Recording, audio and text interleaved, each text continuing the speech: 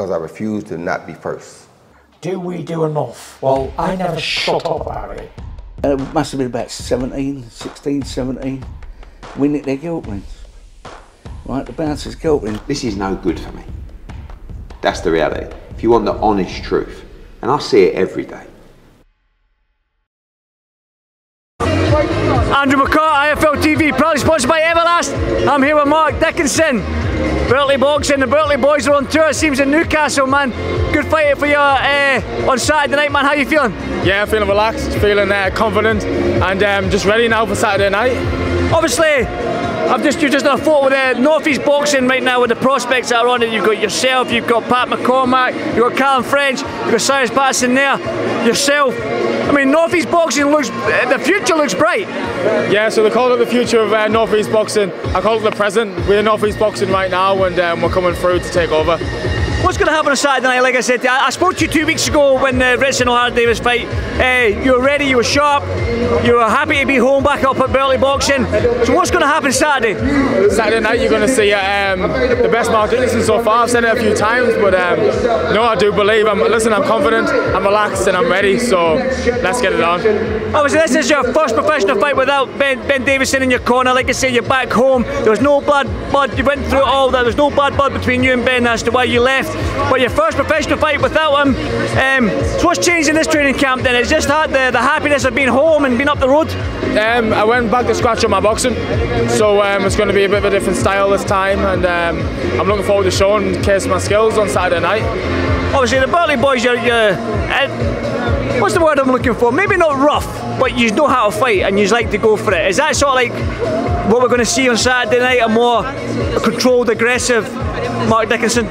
Listen, you can walk into Burtley Boxing and you see 10 different boxers, and they'll have 10 different styles. Slick southpaws, come forward fighters, outside fighters, inside fighters, and so it's just going to be good to show what I can do on Saturday night, and I'm looking forward to it. I don't want to give too much away, but I'm looking forward to it.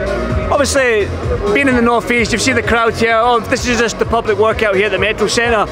You have the press conference, you've got the weigh-in. How much do you enjoy these fight weeks as a professional, the whole fight week with everything that's involved? To be honest with you, I'm not really the biggest fan of all the media and the public and all stuff like that. You know, I'm just ready to do my job on Saturday night. This is part of it, you know, so I get on with it, I do it, and I enjoy it, and that's good for the crowd and the people that come out and see us. And but I've just got my mind focused on Saturday night, and that's what I'm looking forward to. To be honest, Mark, if you're going to be in this professional boxing game for a long time, you better get used to these cameras in your face. Yeah, Eddie Hearn's next generation. Like I said, I mean, they're stacked with young talent from the North East.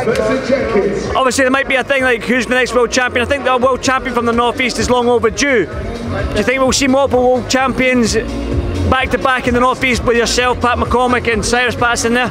Every single one of us has got ambitions to be world champion, and I do believe every single one of us can go in and do it. And like you said, there's not just one or two, there's 4 or 5 of us that could possibly go in and do it, and I've got a lot of faith that we're going to go in and do it, yeah.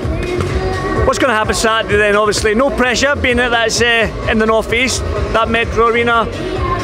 Lewis Ritson's flew that flag for a long time. It seems like there's a young crop now to take over that flag. So what's going to happen Saturday night? What can the crowd expect? The crowd going to expect a Mark Dickinson win, definitely. I'm going to showcase my skills, and I'm going to show that I'm levels above Ben Ryden's in the fight on Saturday night. There's levels to boxing, and I box at a higher level from being 12 years old than he's ever been at, and I'll show that on Saturday night.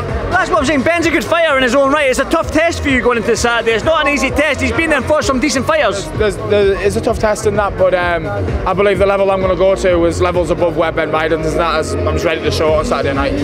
Well, listen, hopefully all good all Saturday night. Go and enjoy it, man, and you've got a smile on your face, which is good to see. So it looks like you're enjoying your boxing. So Mark, thank you so much, brother. I'll see you in the next one. Thank you, man. Perfect. Thank you, Mark. Thank you.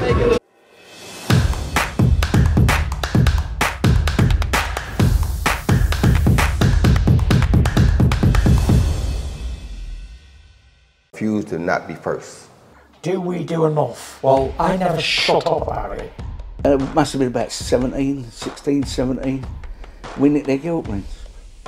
Right, the bouncer's guilt ring. This is no good for me. That's the reality. If you want the honest truth, and I see it every day.